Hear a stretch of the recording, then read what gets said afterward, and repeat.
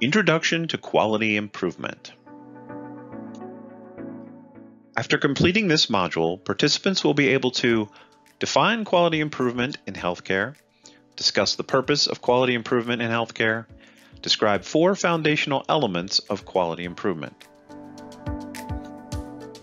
First, let's get grounded in what we mean by quality. The definition introduced in the seminal Institute of Medicine report, Crossing the Quality Chasm, released in 2001, is still widely used today. The degree to which healthcare services for individuals and populations increase the likelihood of desired health outcomes and are consistent with current professional knowledge. That same report introduced the 6 dimensions of healthcare quality that are still used in the healthcare quality framework today. You can remember with the mnemonic STEEP with an extra E. STEEP stands for safe, timely, effective, efficient, equitable, and patient-centered. Together, these are true north when it comes to healthcare quality. When we work in quality, we focus on systems. We know that people behave in ways that the systems they work in guide them, whether that's to the right thing or not. In other words, people in healthcare almost always show up with the intent to do the right thing and to help patients heal and be healthy, yet systems sometimes get in their way. We remind ourselves that every system is perfectly designed to produce exactly the results it produces.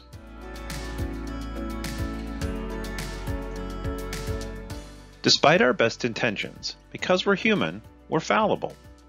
We often get so focused on the task at hand that we lose the context, which can produce errors and harm. I'm sure the folks in these photos were thinking, I really need to get this task accomplished. But look at the risks they put themselves in. We humans tend to do this, and I'm sure you can think of your own personal examples. In healthcare, quality improvement, or QI, can be defined as a structural organizational process for involving personnel in planning and executing a continuous flow of improvements to provide quality healthcare that meets or exceeds customer expectations. What does quality improvement help us accomplish? Quality helps us achieve the goal of doing the right thing and doing it well in patient care, making sure that the right care is provided to patients every time.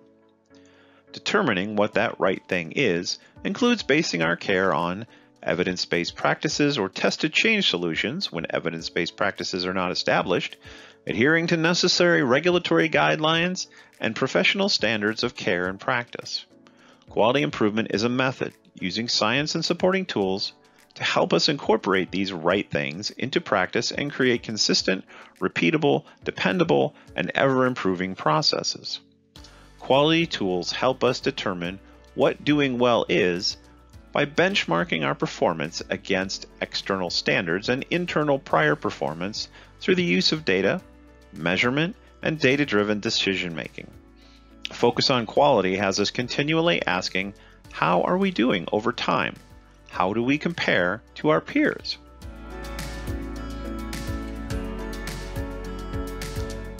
Here you can see a representation of the care gap we are aiming to close with the quality improvement science, culture, and tools. We identify opportunities for improvement where there is a gap between what we know from research and best practices and how we actually deliver care. In healthcare, we are continually learning new and better ways to improve the health of the population and delivery of care to individuals. However, there is almost always a delay in translating that knowledge into practice. Closing that gap is an essential role of quality improvement. For many organizations, and for quality managers in particular, the key to success is understanding and helping others to understand why things are being done the way they are. Leaders must help everyone in the company to connect the dots. That is, to understand the cause and effect relationship between quality management, policies, processes, etc., and quality itself, achieving desired results. When that connection is made, quality truly becomes everybody's job. Quality is not a program or a project. It is not the responsibility of one individual or even those assigned to the quality department. It is important to instill principles of quality at all levels, helping everyone in the organization, every employee, executive, service user, caregiver, and consultant feel driven to achieve excellence. Your organization will make meaningful and sustainable quality improvements when people at every level of the organization feel a shared desire to make systems, processes, and outcomes better every day. A story is often told to highlight this point, which may be true or partly true. In 1969, when the U.S. was planning a trip to the moon, the major TV networks had crews stationed at NASA headquarters in Houston, Texas to cover the launch. One day, the reporters and camera crews had some downtime while waiting for NASA officials to arrive at the press room. As they passed the time milling the halls, someone noticed a janitor coming toward them with a mop and thought, well, nothing else to do. Why don't we film some bee footage to have on hand? A reporter happened to have a microphone handy, so he said to the approaching janitor, so, what's your job at NASA? As the story goes, the fellow paused, leaned on his mop, looked thoughtfully into the camera, and said, my job is to help get us to the moon. Quality is a way of thinking about work, how you approach work every day. What do you need to know and do as a healthcare organization member and/or leader? First, it is important for you to know some of the basics about quality improvement so that you have familiarity with the concepts and language. These include the foundations for QI and a structured improvement model, such as the Model for Improvement, one part of which is the Plan, Do, Study, Act, or PDSA cycles. You may be in a position to lead or support QI efforts with your teams. If you have areas of responsibility as a leader, either formally or informally, the tone you set and the actions you take to model what you want and need your staff and clinicians to do matters. When you are in a leadership role, people listen carefully and watch you carefully. Throughout this course, we will talk more about your leadership role in establishing and sustaining a culture of quality. QI has 4 foundational elements: being customer-focused, process and system-oriented, valuing quality as a team effort, and being data-driven. Quality improvement should be customer-focused, although defining customer can be a bit difficult in healthcare in that the person paying is not necessarily the person who appears at your door seeking or needing your services. In healthcare, the patient, at least an insured patient, pays some as a premium, copay, or deductible, but the bulk of their care is paid for by an insurer, such as a health plan, Medicare, or Medicaid. This means you have multiple different customers you are paying attention to, and they might at best have different goals and at worst conflicting goals. The work and care delivered in a healthcare organization is ultimately a series of tasks occurring within a system that is designed to yield a desired result or outcome. As we said before, every system is perfectly designed to produce exactly the results it produces. One of the gurus of quality, Dr. William Deming, tells us that 85% or more of quality problems can be tracked back to a process or system problem. QI helps us to step back and determine where those missteps are occurring, understand why they are occurring, and take steps to help staff avoid them. Third, quality is a team sport. It requires participation from the people involved in a process, those who care about the process. Not only are strong leadership roles critical to guiding and managing our team efforts, we also need clinicians, direct care staff, and other subject matter experts who understand the step-by-step details of the process we are trying to improve. Everyone that is involved or affected by steps in the process should be involved or represented in evaluating and planning for improvements to that process. Their individual knowledge, wisdom, and experience are incredibly valuable and can lead to better team decision-making. In fact, staff at all levels and in any part of your organization know exactly what is happening, how their processes really work or don't, where the problems lie or the workarounds are, and where opportunities for improvement exist. If processes aren't working well, always pay attention to how the system is impacting performance. For example, culture, resources, equipment, staffing. Lastly, quality improvement is based on reliable and accurate data, which is essential for decision making. We need an accurate, data-driven picture of how things are working in your organization. The data helps us to focus our actions in the right places and helps us determine if changes are working as intended to lead to improvement. Many healthcare workers are working in a resource-constrained environment. So you want your time and energy and that of your staff focused on the smart and strategic things. Reliance on data doesn't require that we add complexity or volume to the data we collect. We always encourage an initial approach of start where you are and use what you have when it comes to data collection. We'll want to coach your team to not rely only on their gut feeling to understand a process. Instincts are important, but by taking a trust but verify approach, you can let the data you collect and the measures you use reveal the truth about any process you're seeking to improve. Individuals and healthcare organizations had to create new processes on the fly at the start of the pandemic when suddenly seeing severely ill COVID patients. For example, in hospitals, what new protocols and standards did you implement? How did you determine when to triage and transfer and when to care for someone in your hospital? What was your process when there was no place to transfer? What was your process for securing PPE? And what was your process if no new PPE was available?